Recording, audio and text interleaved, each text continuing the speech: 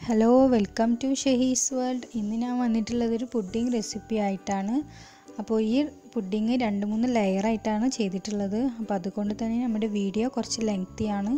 അപ്പോൾ ഇതിലേക്ക് ആദ്യമായിട്ട് വേണ്ടത് ഒരു വനില സ്പഞ്ച് കേക്കാണ്. അപ്പോൾ ഈ കേക്കിലേക്ക് എന്തെല്ലാം ഇൻഗ്രീഡിയൻ്റ് ആണ് വേണ്ടതെന്ന് നോക്കാം. ഫസ്റ്റ് ഒരു കപ്പ് മൈദയാണ് എടുത്തിട്ടുള്ളത്.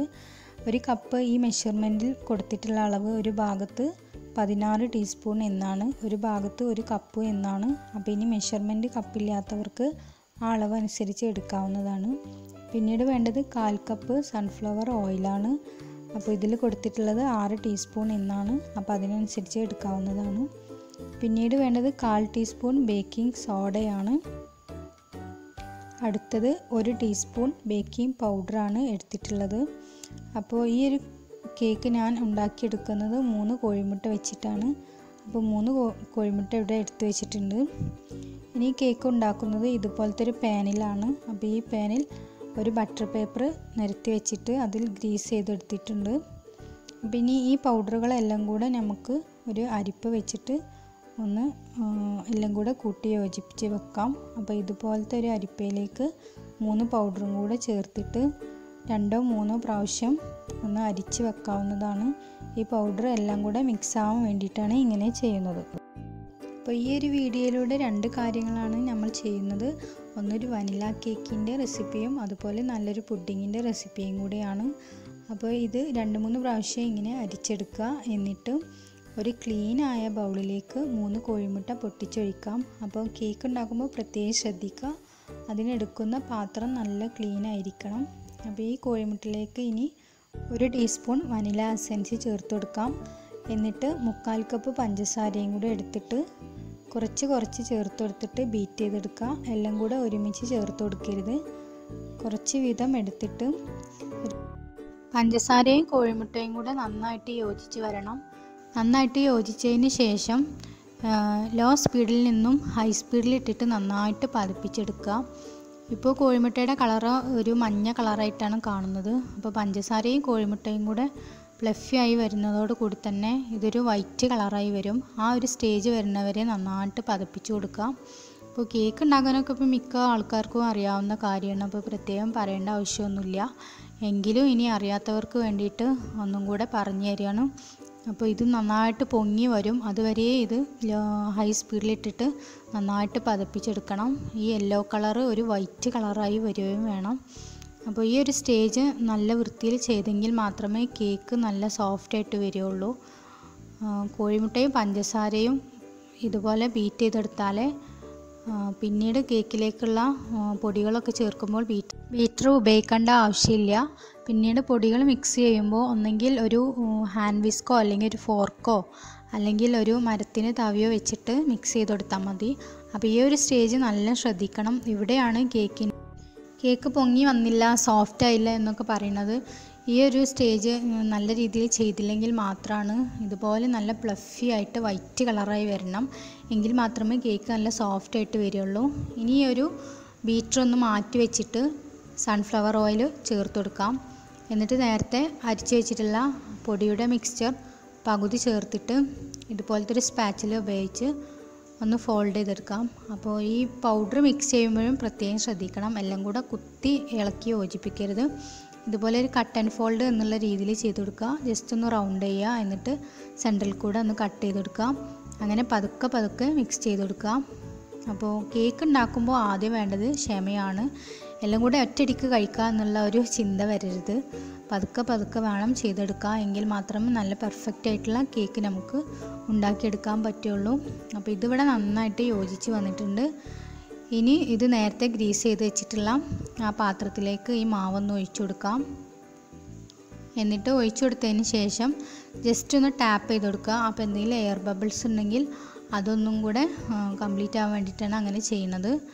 എന്നിട്ട് ഞാനിത് നേരിട്ട് ഗ്യാസ് അടുപ്പിൽ വെച്ചിട്ടാണ് കുക്ക് ചെയ്യുന്നത്. അപ്പോൾ ഗ്യാസ് അടുപ്പിൽ വെക്കുമ്പോൾ ഏറ്റവും ലോ സ്പീഡിൽ ഇട്ടിട്ട് വേണം ഇത് ചെയ്തെടുക്കാൻ. മാക്സിമം എത്രയോ തീ കുറക്കാൻ പറ്റുമോ അത്രയേ കുറക്കുക. എന്നിട്ട് ഇതിൻ്റെ മുകളിൽ ഇതുപോലത്തെ ഒരു ഹോൾസ് ഉണ്ടാവും, അതും കൂടെ ഒന്ന് അടച്ചെടുക്കുക. എയറൊന്നും പുറത്ത് പോവാതിരിക്കാൻ വേണ്ടിയിട്ടാണ് അങ്ങനെ ചെയ്യുന്നത്. ഇങ്ങനെ ഒരു 3-4 മിനിറ്റ് കുക്ക് ചെയ്യുക. അപ്പോൾ ഇതിൻ്റെ സൈഡൊക്കെ ഒന്ന് കുക്കായി വരുന്നേ കാണാം. ആ ടൈമിൽ ഇതിൻ്റെ താഴത്തെ ഒരു തട്ട് വെച്ച് കൊടുത്തിട്ട് അതിൻ്റെ മുകളിൽ ഈ പാത്രം ഒന്ന് കയറ്റി വെച്ച് കൊടുക്കാം. അങ്ങനെയാണ് ഇത് കുക്ക് ചെയ്തെടുക്കുന്നത്. അപ്പോൾ ഇനി ഈ ഒരു കേക്ക് കുക്കായി വരുന്ന ടൈം കൊണ്ട് നമുക്ക് വിപ്പിംഗ് ക്രീം ഒന്ന് വിപ്പ് ചെയ്തെടുക്കാം.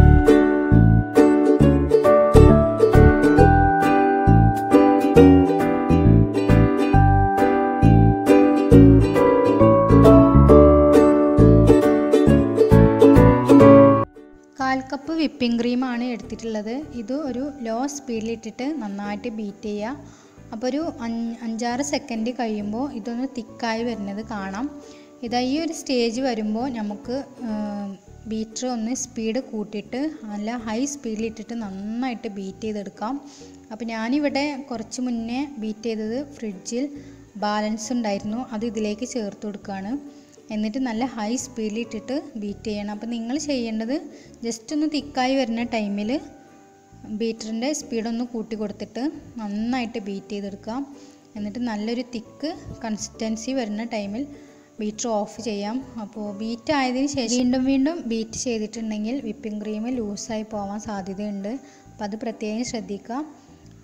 ഫ്രോസ്റ്റിംഗ് ചെയ്യുന്ന ഒരു പാകമാകുന്ന ടൈമിൽ നമുക്ക് വിപ്പ് ചെയ്യുന്നത് അവിടെ നിർത്താവുന്നതാണ്.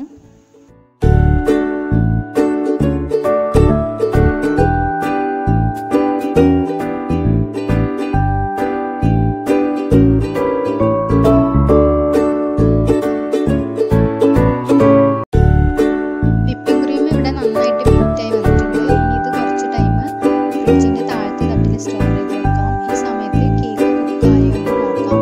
അതിൻ്റെ ഒരു ചെറിയൊരു ഫോർക്ക് എടുത്തിട്ട് ജസ്റ്റ് അതിൻ്റെ സെൻറ്ററിൽ നോക്കാം. അപ്പോൾ ഫോർക്കിൽ മാവൊന്നും ഒട്ടിപ്പിടിച്ചിട്ടില്ലെങ്കിൽ കേക്ക് കുക്കായി എന്നാണ് അർത്ഥം.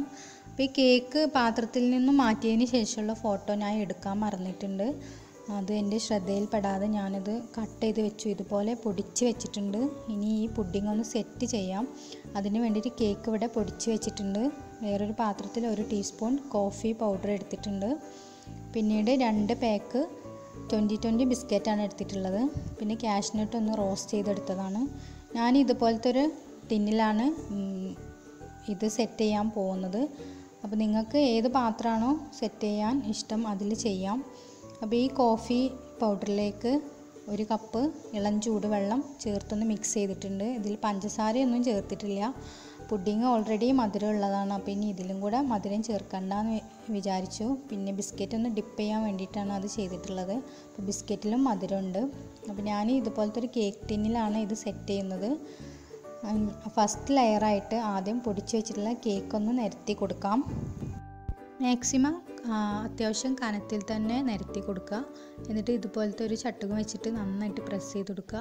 അപ്പോൾ പ്രസ് ചെയ്യുമ്പോൾ പ്രത്യേകം ശ്രദ്ധിക്കണം, മാക്സിമം പ്രസ് ചെയ്യണം. കൈ വെച്ചിട്ട് പ്രസ് ചെയ്താലും കുഴപ്പമില്ല. പ്രസ് ചെയ്തില്ലെങ്കിൽ നമ്മൾ കട്ട് ചെയ്തെടുക്കുമ്പോൾ ഇതിങ്ങനെ പൊടിഞ്ഞു പോരാൻ സാധ്യതയുണ്ട്. അതുകൊണ്ട് നന്നായിട്ട് പ്രസ് ചെയ്ത് കൊടുക്കുക. എന്നിട്ട് ഇതിൻ്റെ മുകളിൽ ബിസ്ക്കറ്റ് വെച്ച് കൊടുക്കണം. അപ്പോൾ നേരത്തെ കലക്കി വെച്ചിട്ടുള്ള കോഫിയുടെ ആ വെള്ളത്തിൽ മുക്കിയിട്ട് വേണം ബിസ്ക്കറ്റ് എല്ലാം ഒന്ന് ജസ്റ്റ് ഒന്ന് മുക്കിയിട്ട് വേണം അതിൻ്റെ മുകളിൽ വെച്ച് കൊടുക്കാം. ബിസ്ക്കറ്റ് മുക്കിയെടുക്കുമ്പോൾ ശ്രദ്ധിക്കുക, അധികം അലിഞ്ഞു പോകരുത്. ജസ്റ്റ് ഒന്ന് മുക്കുക 2 സൈഡും. എന്നിട്ട് അതിൻ്റെ മുകളിൽ നന്നായിട്ട് നിരത്തി കൊടുക്കുക. അപ്പോൾ മാക്സിമം ഫില്ല് ചെയ്യുന്ന രീതിയിൽ തന്നെ നിരത്തി കൊടുക്കാൻ നോക്കുക. അപ്പോൾ ഓരോന്നും അങ്ങനെ ചെയ്തെടുക്കാം.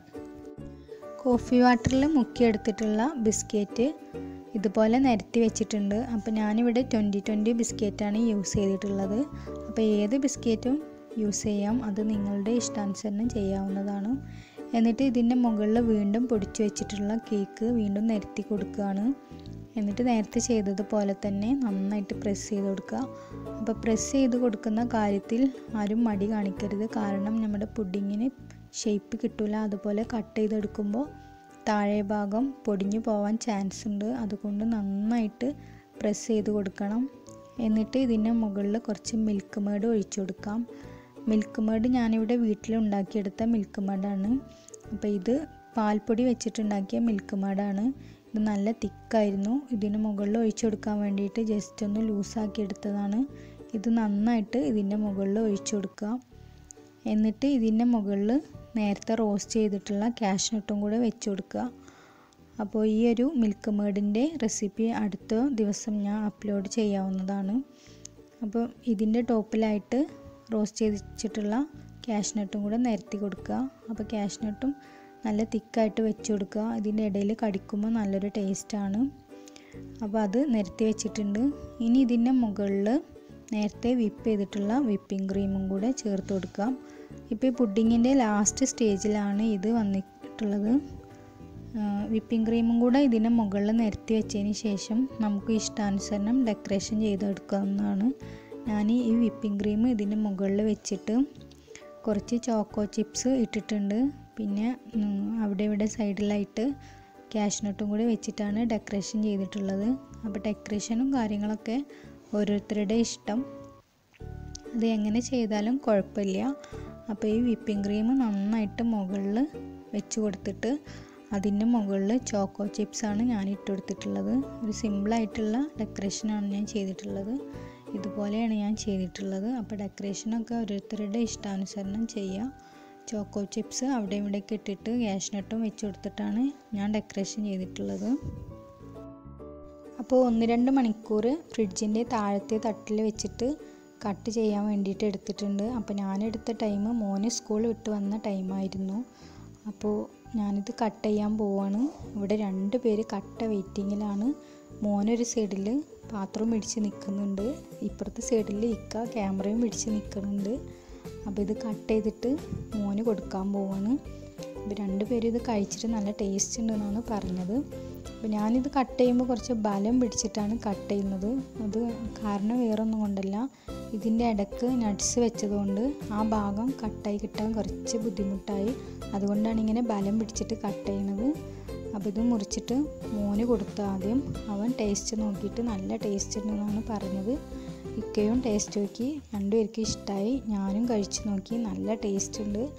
അപ്പോൾ ഇത് വീട്ടിൽ എന്തെങ്കിലും ഫങ്ഷനൊക്കെ ഉണ്ടാകുമ്പോൾ എല്ലാവർക്കും ട്രൈ ചെയ്ത് നോക്കാൻ പറ്റുന്നൊരു പുഡിങ്ങാണ്, ഒരു വെറൈറ്റി പുഡിങ്ങാണ്. എടുക്കുക മിൽക്ക് മെയ്ഡിൻ്റെ ടേസ്റ്റും അതുപോലെ തന്നെ കാഷ്നട്ടിൻ്റെ ആ ടേസ്റ്റൊക്കെ ഒരു വേറെ മുൻപിൽ നിൽക്കുന്നുണ്ട്. അപ്പോൾ ഇത് എല്ലാവരും ട്രൈ ചെയ്ത് നോക്കണം, തീർച്ചയായിട്ടും ഇഷ്ടപ്പെടും. അതുപോലെ എൻ്റെ ഈ ചാനൽ ഇതുവരെ ആരും സബ്സ്ക്രൈബ് ചെയ്തിട്ടില്ലെങ്കിൽ തീർച്ചയായിട്ടും സബ്സ്ക്രൈബ് ചെയ്യണം. അതുപോലെ വീഡിയോസ് എല്ലാവരും കാണാൻ കമൻ്റ് അറിയിക്കുക. വീഡിയോ എല്ലാവർക്കും ഷെയർ ചെയ്യുക. സബ്സ്ക്രൈബ് ചെയ്യുന്നതോടുകൂടി തൊട്ടടുത്തുള്ള ബെല്ലൈക്കൺ കൂടി ക്ലിക്ക് ചെയ്യുക. അതിൽ ഓൾ എന്ന ഓപ്ഷനും കൂടി ക്ലിക്ക് ചെയ്യുക. എങ്കിൽ മാത്രമേ എൻ്റെ എല്ലാ വീഡിയോസിൻ്റെയും നോട്ടിഫിക്കേഷൻ നിങ്ങൾക്ക് ലഭിക്കുകയുള്ളൂ.